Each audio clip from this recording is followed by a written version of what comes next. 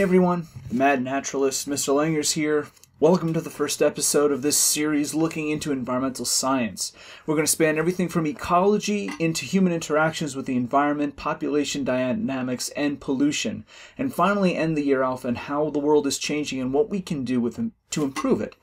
But we're going to start the show off looking at ecosystems and how they are put together and how they form. Now, you've heard of an ecosystem before, but to do this the right way, we're going to look at the way an ecologist does. An ecologist is someone who looks at interactions in an ecosystem. Now, in biology, you're probably used to the idea of starting with a cell, then working your way up into a tissue, then an organ system, then finally the organism itself. In ecology, we do things a little different. We have to look at things from the big picture and zoom in down. So the first thing we look at is this idea of a biosphere. Now, the biosphere is anywhere on planet Earth that can support life or has life living there.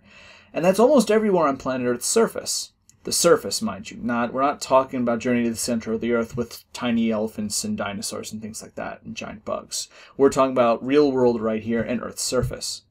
If we look in a little further, what we see is this thing called a biome. Now, that's not necessarily a term that you've heard before, but all you need to know is that a biome is a region of Earth's surface that has certain similar climate conditions.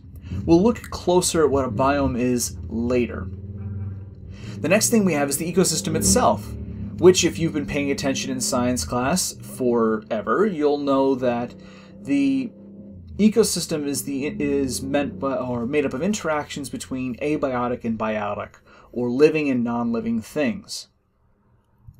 We zoom in a little further, and now we have a community, which are the interactions of all the different organisms in a specific area and how they interact with each other. No abiotic factors, just biotic. Then we have a population, which are all the members of the same species living in a region. And then finally, the individual itself. Now, for the ecosystem and the community and the population, those are very scale dependent. An ecosystem could be the underside of a rock in your garden, or it could be the entire northern hemisphere of the world. It depends. Scale is very important, and the scale at which you're looking at something will dictate the different factors that go into it.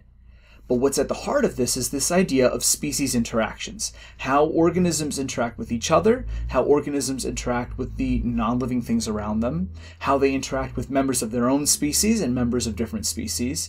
So that's what we're going to look at right now, is this idea of species interaction. Okay. So, species interactions. We already know we have biotic and abiotic factors in an ecosystem, but you can also have interactions between those as well. And there's several main types of species interactions, right? 6 of them, really. You have interspecific competition. You have intraspecific competition. Those two sometimes get lumped together, but we're going to treat those as 2 separate things because they change a lot. Then you have predation, parasitism, mutualism, and then finally commensalism.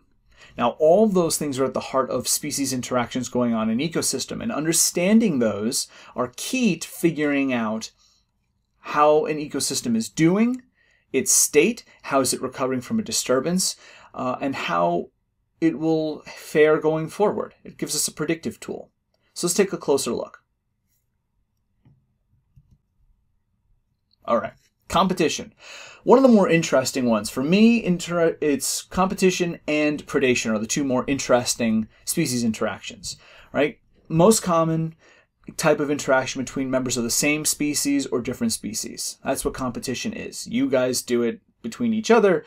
If you have a pet and you've ever competed with your pet for something you just put on a plate, you'll understand what we're talking about here, right? These are a negative interaction. You always have to give up something to win, right? And usually you've harmed in some way. So these tend to be negative interactions where one person or one organism loses, the other one who happens to win has to give up something in return. So no one quite gets out all the way on top. Interspecific competition is competition between different species. So in this picture, you're looking at grizzly bear who have killed some furry woodland creature, probably a elk, or one of them has. and then you have wolves that are looking to sneak in and grab something to eat. That's interspecific competition. It could also be that the wolf made this kill and a bunch of grizzly bears found it and pushed the wolves off the carcass. So that's interspecific competition. Then you have intraspecific competition. These two are very interesting creatures. If you don't know anything about marine mammals, these are, I believe, southern elephant seals, the largest seal species on the planet Earth.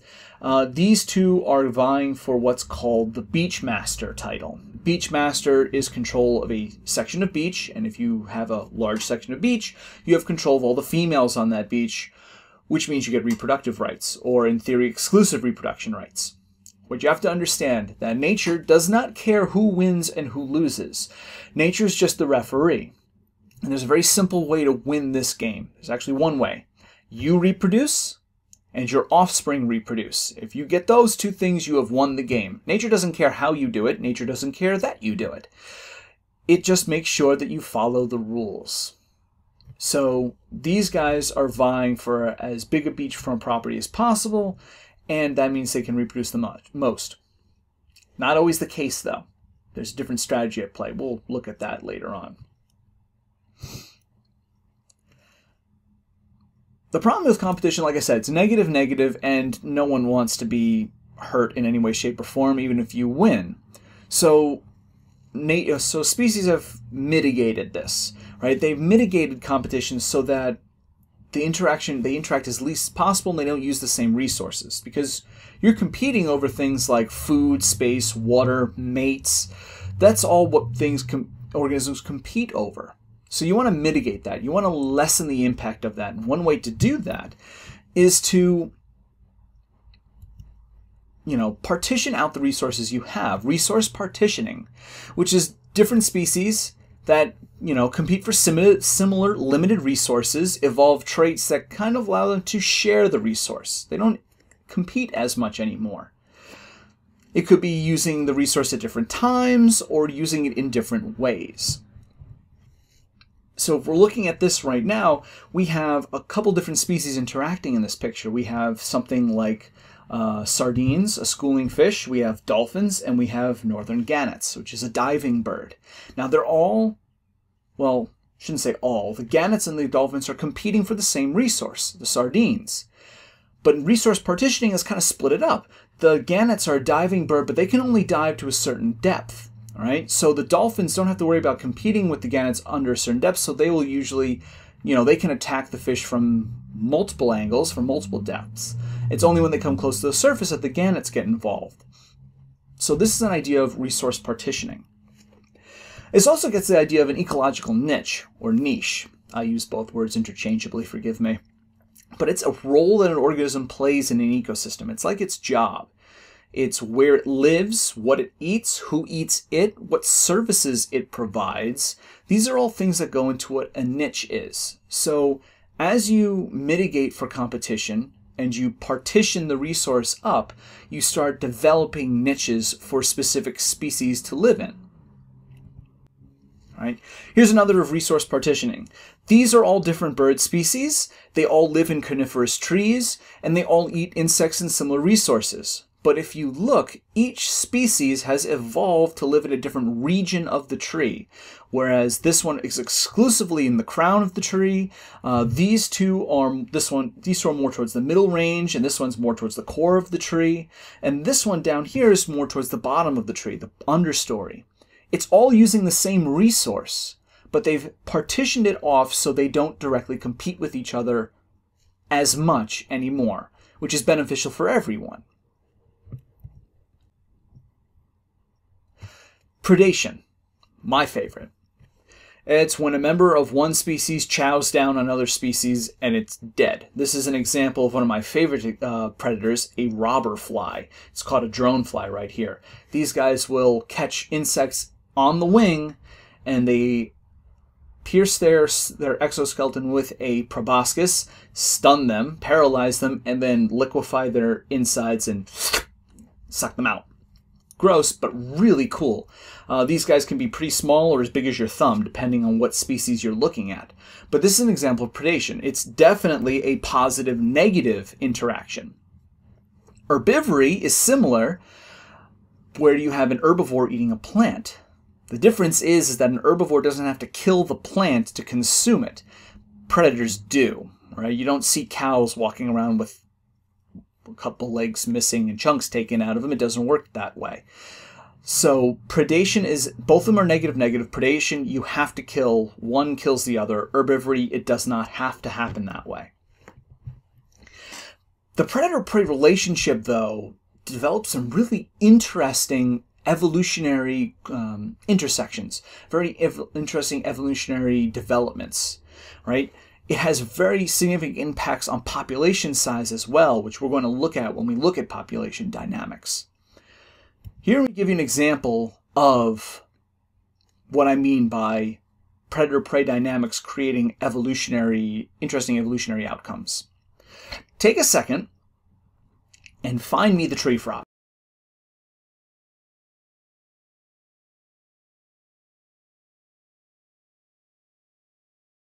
Need some help? Let me zoom in a little bit. It's in that region.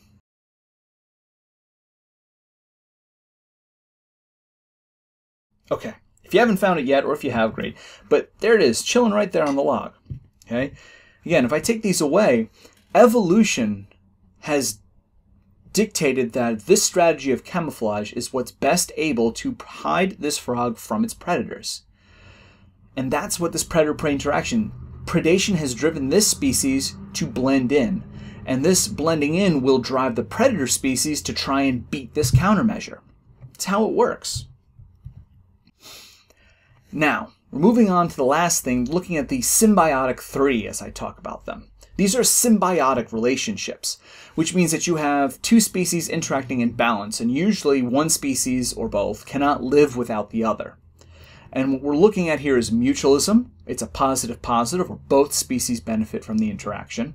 We're looking at parasitism, where it's a positive-negative, again, where one species benefits and the other one is harmed, either fatally or not. And then finally you have commensalism, where it's a positive-neutral relationship, where one species benefits, the other one's just like, I don't care, right? But those are all symbiotic relationships. So let's take a look at a couple of them. Mutualistic relationship, we have Apis mellifera, the honeybee or European honeybee, pollinating a flower. The bee gets nectar and pollen to consume and energize itself and its colony and its brood, and the flower gets pollinated, which is how it reproduces. So it's a mutualistic relationship, they both benefit. Parasitism, let me introduce you to the most deadly creature on the planet Earth, the mosquito. Parasitism, where you have the mosquito gets a blood meal, and it's only the female that gets the blood meal, mind you, it's not the male. Female gets a blood meal to help it reproduce. You lose some blood and you have an itchy whelp, and you may contract some parasitic infection from it, another parasitic infection like malaria. So that's why it's a positive-negative. And finally, commensalism. I cannot think of a better species to encapsulate this idea of commensalism than the Cape water buffalo and the oxpecker, right? The oxpecker bird has a free ride, on the back of the water buffalo. Nothing's really going to mess with them. We're on the back of a giant cow. They get bugs. They eat the parasites and flies flying around it. And the buffalo really doesn't get anything. At first, most people assume that it gets ticks taken off and things like that, but science has found that there's very little impact and sometimes even negative, where the oxpeckers will make scrapes and drink their blood. It's kind of grody. But it's a very least a positive, neutral, commensalistic relationship. All right, so let's recap. Earth's biosphere can be organized based on specific characteristics. Right? We look at climate, we look at weather, we look at species, and we can organize the biosphere into that. That's the biome level. Ecosystems will run off of species interactions. How they interact with each other and what they interact over drives everything in an ecosystem. The most common interactions are competition, and it's competition for a shared resource, whether it be water, food, space, light, mates, whatever it may be, it's a shared resource, and that's at the heart of most competition-related interactions. Predator-prey interactions can lead to many interesting evolutionary traits and population dynamics. And finally, symbiosis is a relationship between at least two species, and to a point that at least one of those two species cannot live without the other. So, thank you for joining me for this first installment of hopefully many. I will see you around later. This is Mr. Langers signing off. Peace.